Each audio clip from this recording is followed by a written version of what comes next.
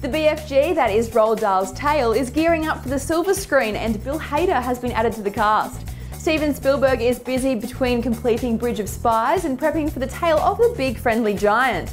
The title character will be portrayed by Mark Rylance and his little friend Sophie will be played by 10-year-old newcomer Ruby Barnhill. The actor and comedian Bill Hader will be stepping onto the Roald Dahl scene as one of the not-so-friendly giants. Shooting this year, the BFG is planned for a July 2016 release.